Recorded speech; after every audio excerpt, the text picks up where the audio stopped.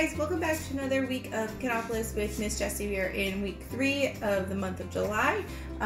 This summer, June and July, we are talking about faith.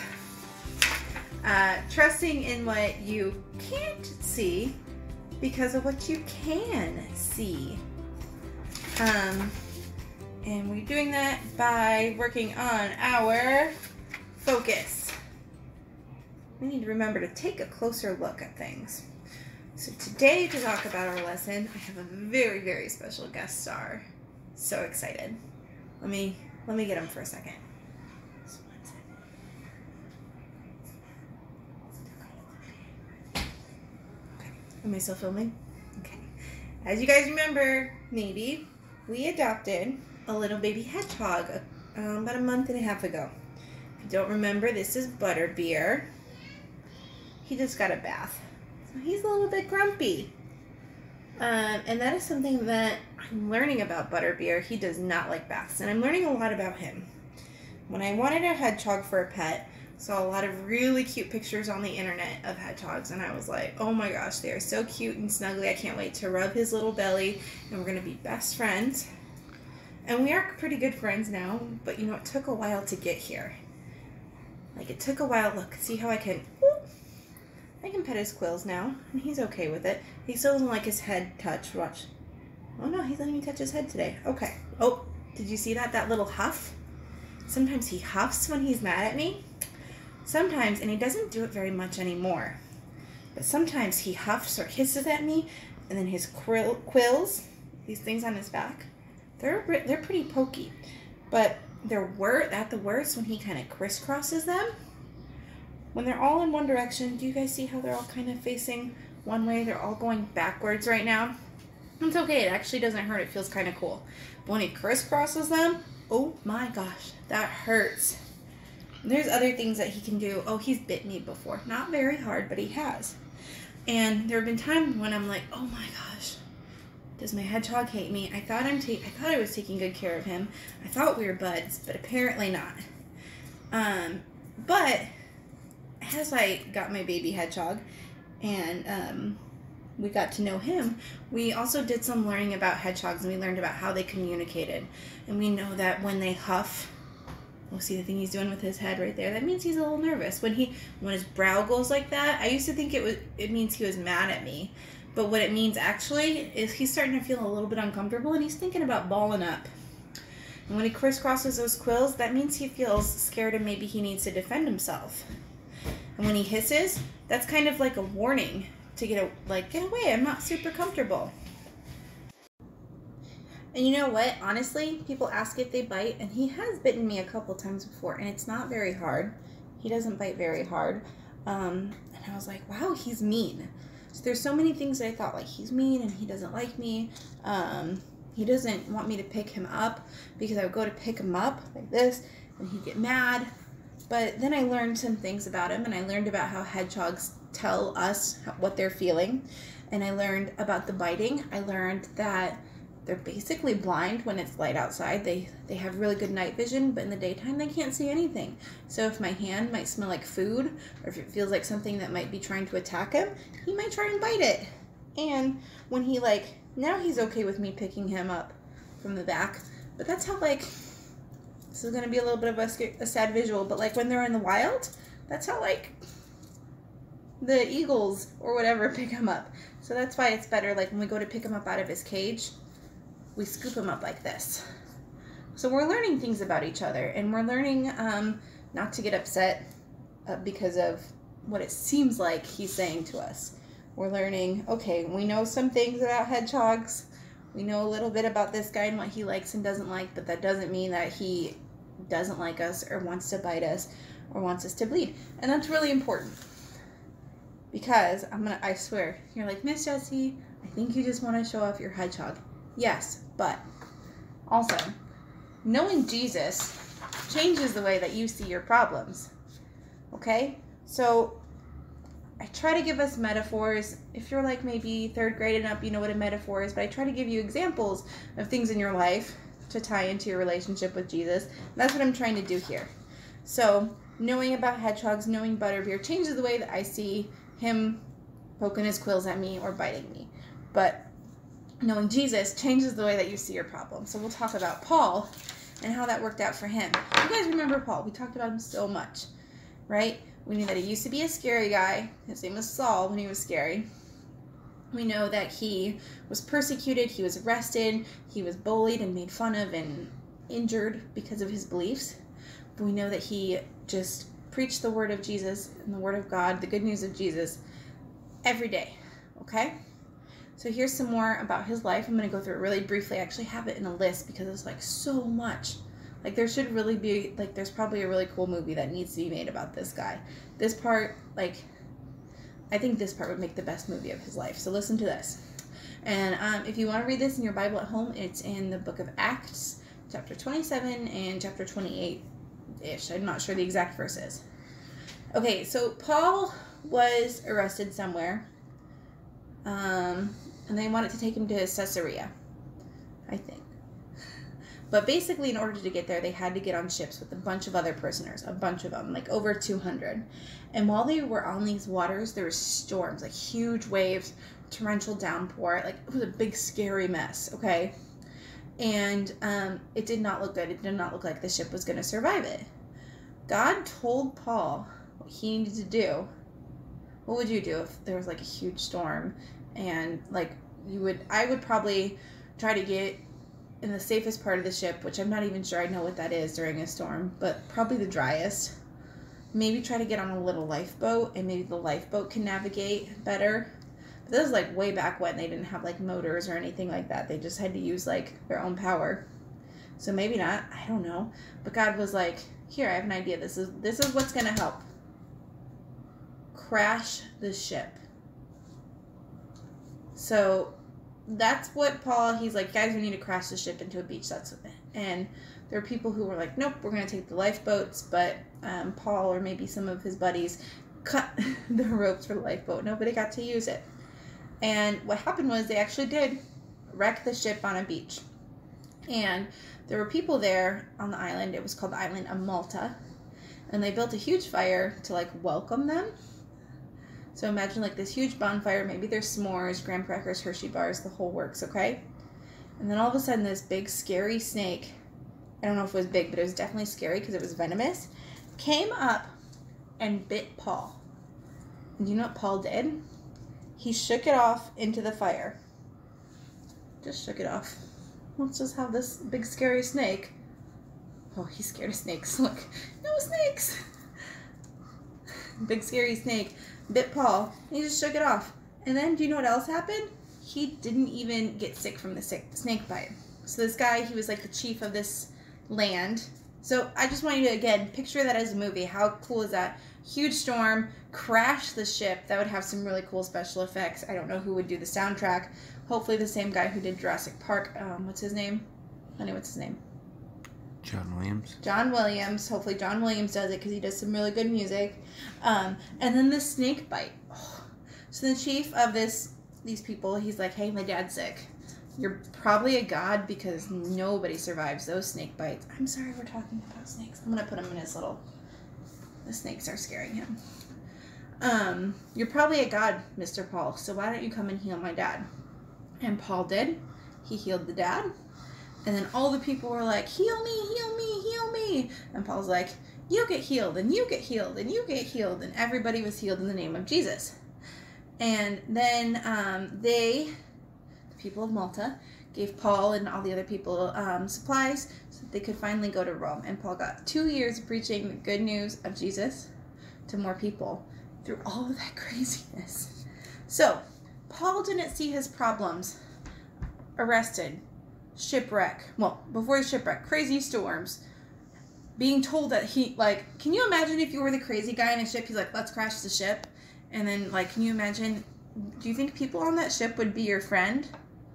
Probably not. So then he was like, crazy guy in the ship. Ship got crashed, and then snake bite. I also forgot to say that when they were on the island, they were afraid that people were going to swim away to safety. So they were like, what do we do about this? And I'm not exactly sure how that played out, but they did get to go to the bonfire where he got bit by a snake. maybe he probably would have liked to have been in a jail cell instead. But he didn't see those as something to stop him. He knew that God was always with him through the good and the bad. And we can remember that when problems seem overwhelming, okay? So again, knowing Jesus changes the way you see your problems. All these problems that Paul had, he knew Jesus, but he knew he knew Jesus, so he knew that it was going to be good. He knew that things were going to work. And something that in all logic and all of right-minded, that makes sense state of thinking, yeah, that's kind of scary, that's kind of worrisome, that's not good. Paul's like, it's okay, I know Jesus, and I'm not going to worry about that. He kind of, just the fact that was there, it's almost like he put on a different pair of glasses. So, again, knowing Jesus changes the way you see your problems. So think about something in your life, and maybe you have a pet at home that is, might seem mean, but maybe they're just trying to tell you something that is not what you think. You might think like, my dog doesn't want to play with me. Maybe he's just tired. But you can apply it to other things in your life, other big problems in your life, to help you get through it, and to help you remember that God is with you and that Jesus is going to be there to make it good. And now it's time for the So-and-So Show! Yay! 1 or 2? 1. 1 or 2? 1. Okay, try this one. 1 or 2? 1. Last one. 1 or 2? 1. Okay. Yeah.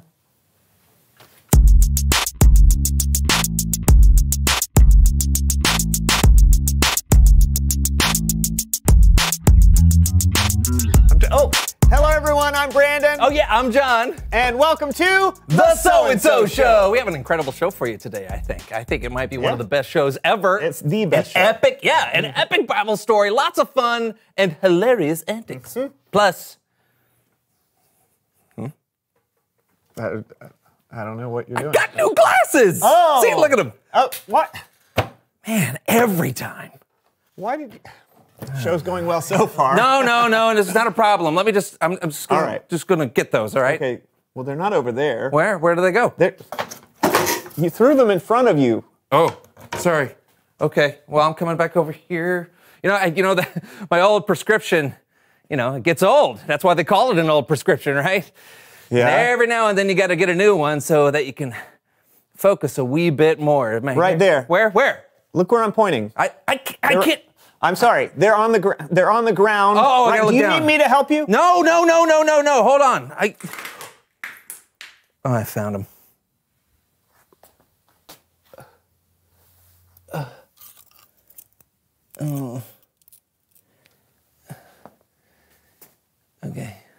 Okay. Let's work. Is it okay? Oh. What? No, they look good. This isn't gonna work. Oh no. Okay, you know what? No problem. I don't want to ruin the best show ever, so I'm just gonna go upstairs and get my old glasses. Do you want me to get them for you? No. You stay here and make the show happen. Okay. That's not the door. Okay. It's. Do you need? I'll tell you what. I'll just stall until you get back. And Okay, then we'll sounds good. Have the best show ever. All right. All right. Do you need me to help you with that? Yeah. There's a hole right here. Yeah. Well, there's a handle below that. Okay. Oh, there's. What did I do? I don't know. I can't get my finger up. Ow! These doors are hard. Yeah. I'm gonna get these fixed. Wow. Ow. Mm. Oh, okay.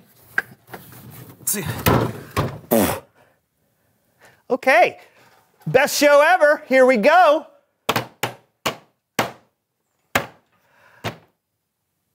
I know. Everyone likes poetry, right? Here's a new segment I call Haikus with Brandon.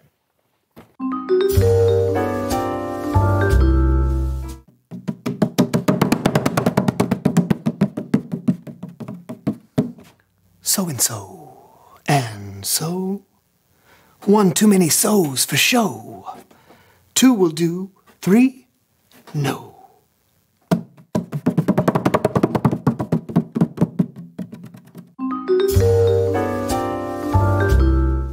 Man, haikus are short. Is John back yet? I'll just hold on. John! Brandon? Yeah, John? Can you hear me? Yeah, where are you? I'm not sure. Oh, wait. Brandon? John, how are you? I don't know. I can't see anything. Everything is so orange. Well, I mean, can you go back the way you came? Like, retrace your steps. Okay, I'll try.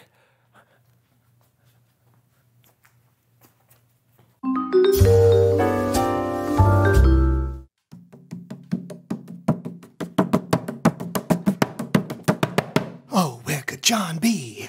Lost in a world of orange? Or a world of orange?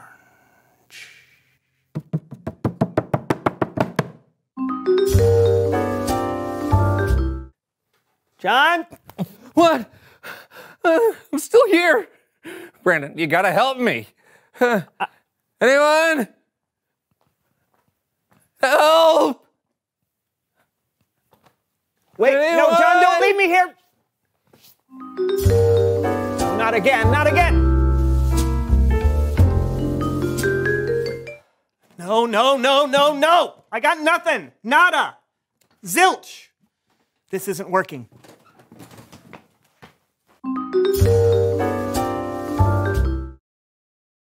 What do I do? What do I do? What do I do?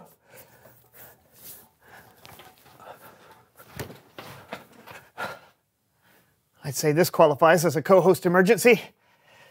Here goes.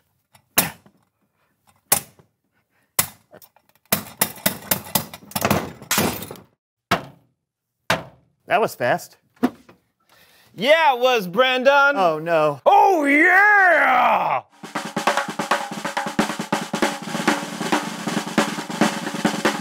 Well, howdy doody, everyone. I'm Fred, and welcome to the So and Fred Show.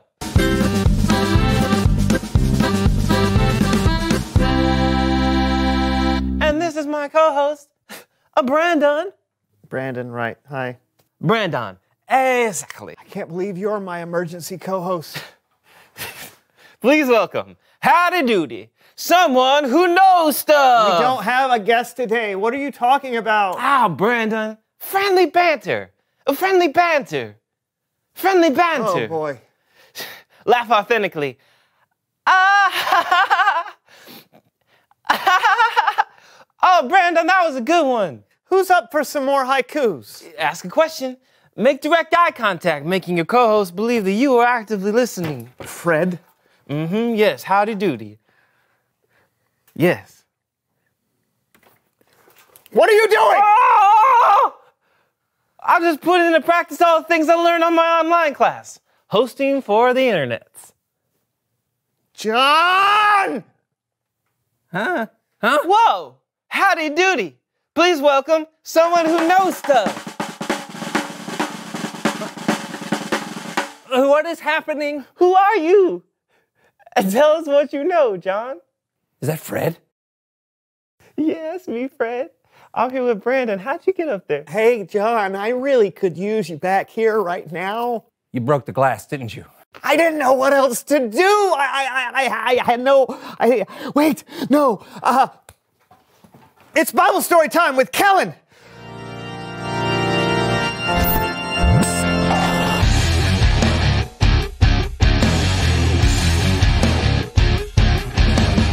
What's up, fellas? Hey, what are you doing here? Oh, Kellen and I'm happy to see you. Thanks, but why are you... Who are you? What do you know? Fred? You broke the glass, didn't you? It was an emergency. There's a good one, Kelster. Kellen. Fred. And this is Brandon. He's my Brandon. best friend. Thank you, Brandon. Help us, Kellen. This is a disaster. Actually, this works out great. Huh? Yeah, one of the So-and-So show players called in sick, and it's a pretty epic sea voyage story, so we're gonna need all hands on deck, so to speak. The so-and-so show players? Yeah, do you think you can fill in for us? Can I? Yeah.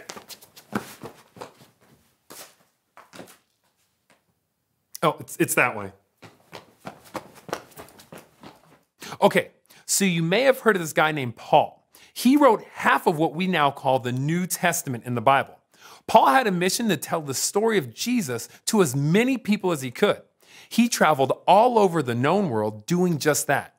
God even promised Paul that he would take Jesus' story all the way to the city of Rome. But God didn't promise it would all be smooth sailing. Whoa! Whoa!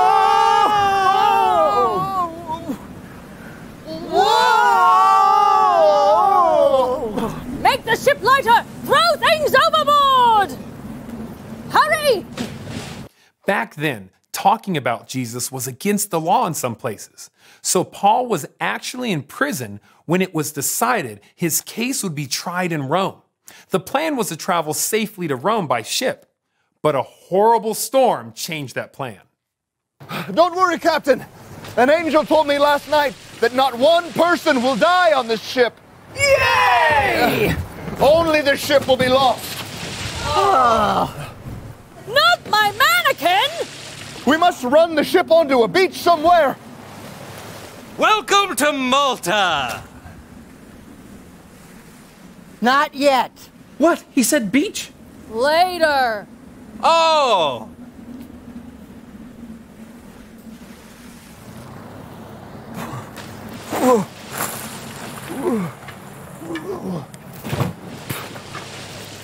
Hurry!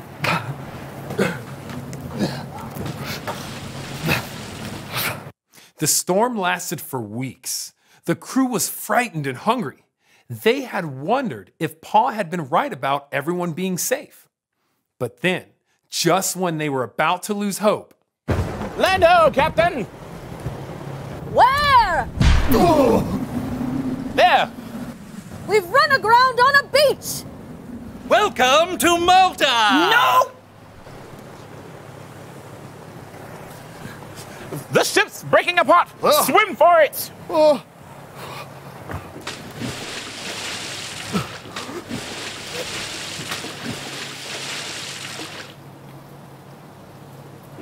all 276 people on the ship reached the shore safely, just as the angel promised Paul. They hadn't made it to Rome, but rather an island they were unfamiliar with.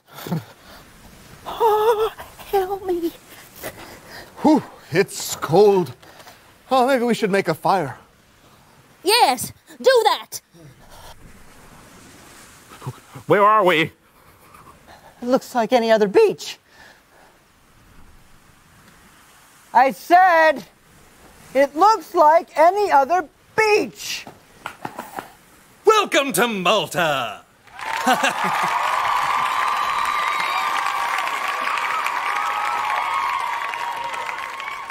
So, yeah, their ship crashed on the island of Malta, and the villagers of Malta were very kind to their unexpected visitors.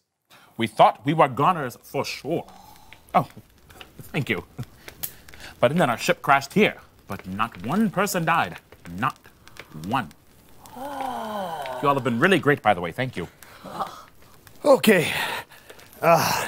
Here we go. Yeah. Ooh, snake!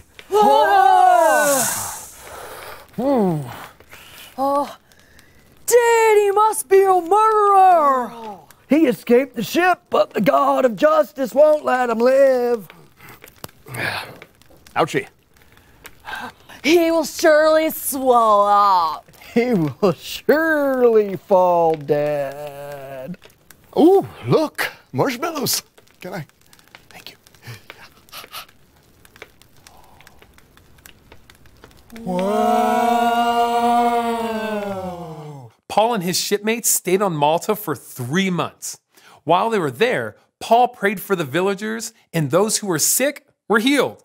And when their ship was repaired, they completed their voyage to Rome, where Paul told people the good news of Jesus. The end.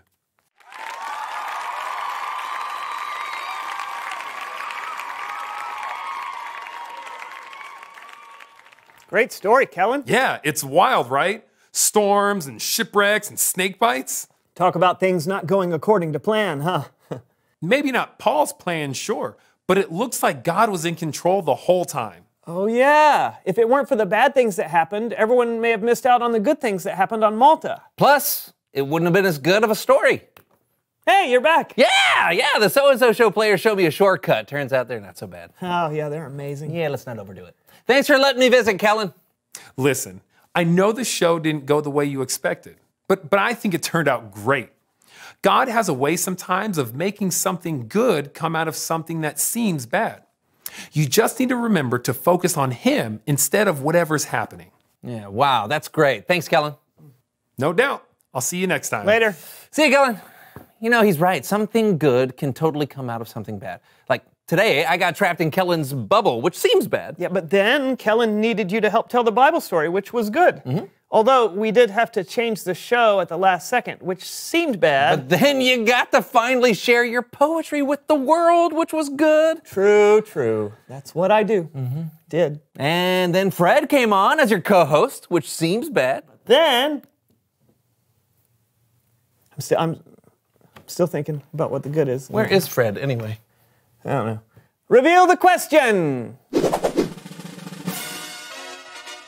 Oh, when have you seen something good come out of something bad? Yeah, you saw how things worked out for us. What about you? When have you seen something good come out of something bad? You know, Brandon, I don't think this was the best show ever after all. Oh, no? I think it was better. Oh, can you be better than the best? Yes. Okie doke. That was the So-and-So Show, folks. See you, folks. Whoa, I'm in a bubble. Howdy doody. I'm in a bubble. How'd I get here? Howdy doody. In a bubble.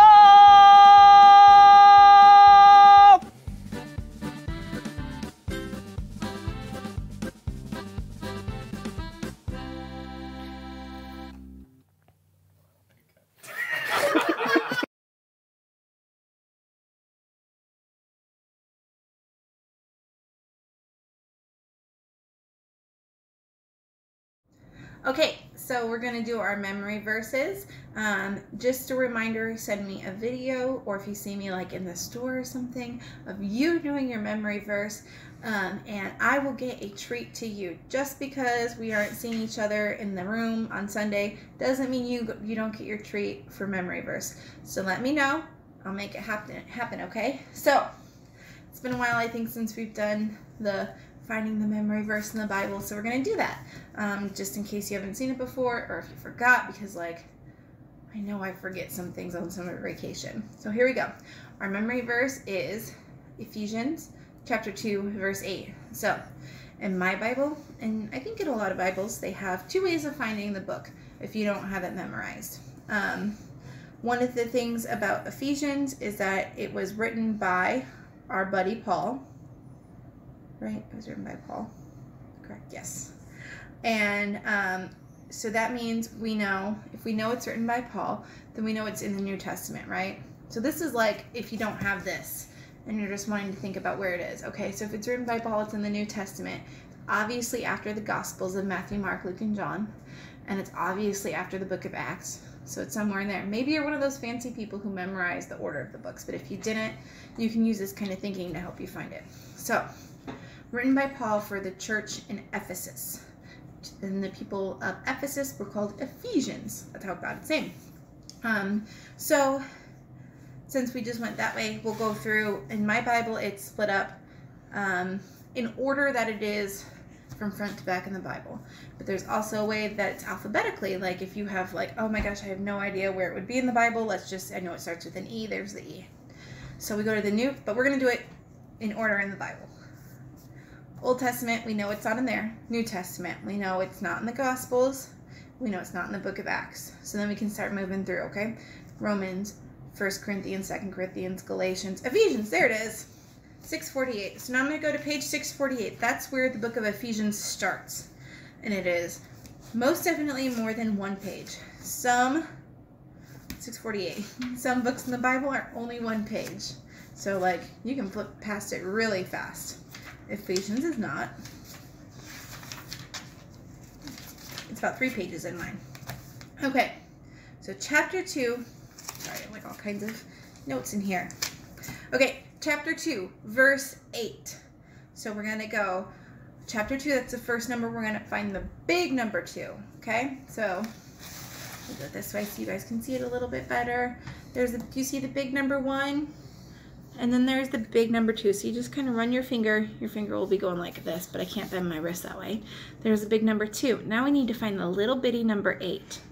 Right, there's 2 numbers, so we have the big number, the first one, and then the little one. So we keep this. Okay, well there's number 7, so 8 must be. There it is.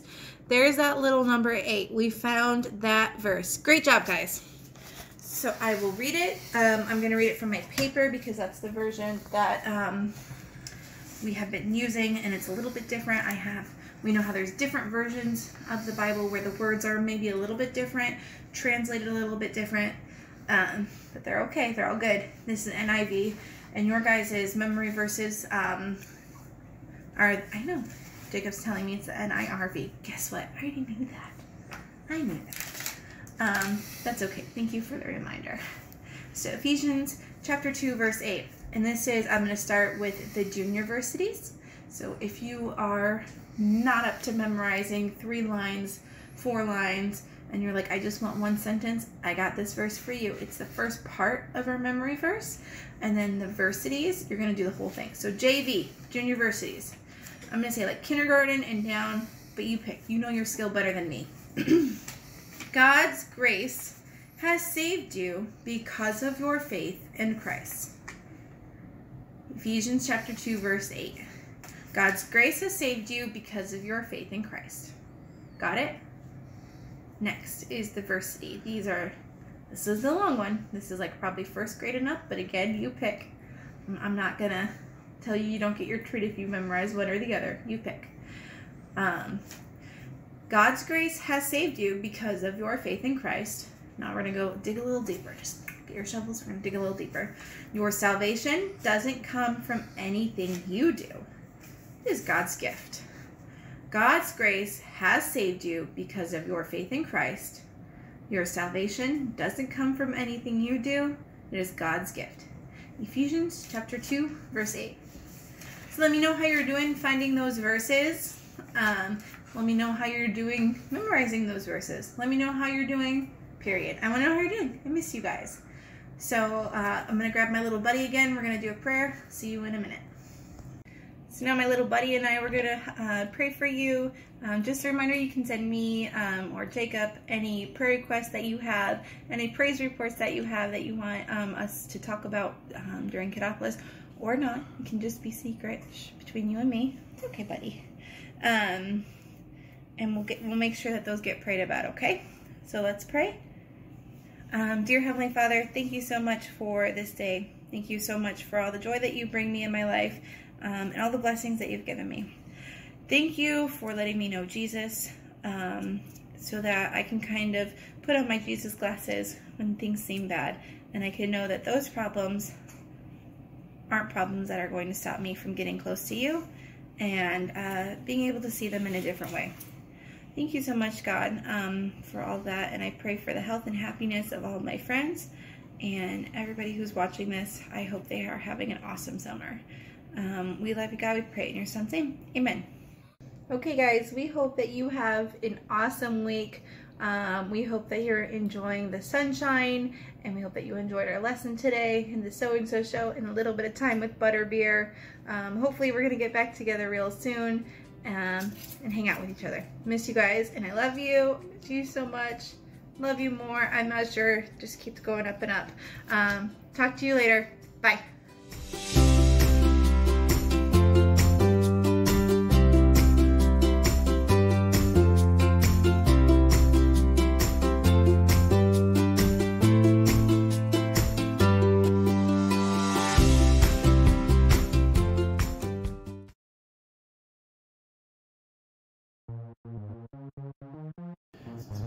Ma'am, can you identify which hedgehog poked you?